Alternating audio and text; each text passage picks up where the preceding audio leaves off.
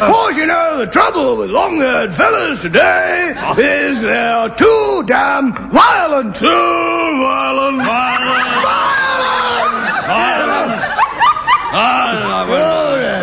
Spend too much time fighting and marching. Ought to put them in the army.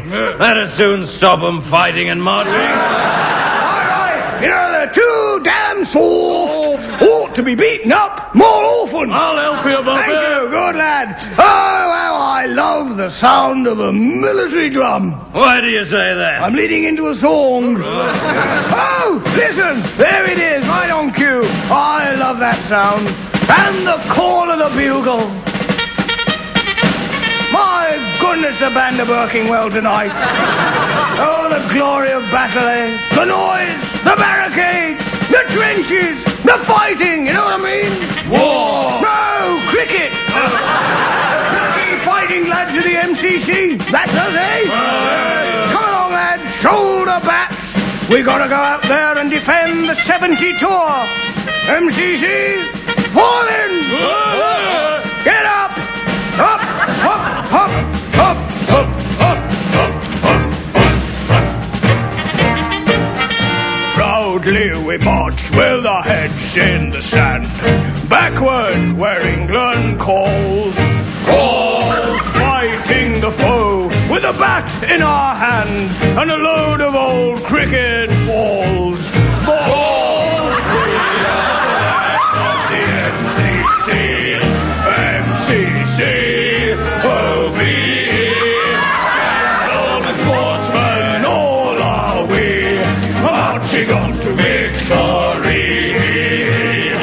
We love the crack of the bat as it strikes a long-haired protester's head. And the rest of the country can say what it likes.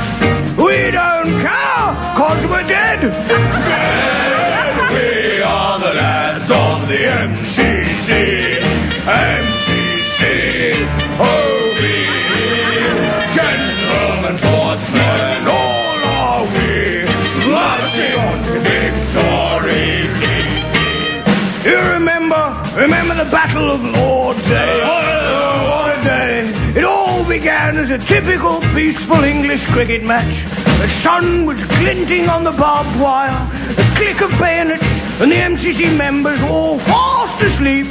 Then they told us the invasion was coming. At first, we could only hear them, bloodthirsty, violent cries of peace, anti-apartheid, whoever she is. Then we saw them, long-haired fellas.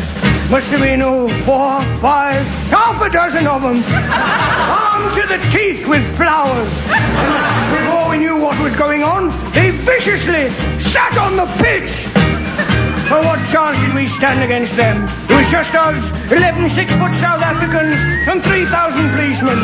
But you know, we clubbed together, we fought them off. I'll never forget old Slogger Van der Kop. He drew back his bat and with a magnificent off-drive clouted Vanessa Redgrave out of the ground. He got the OBE for that, you know. And 6 runs. That was brighter cricket.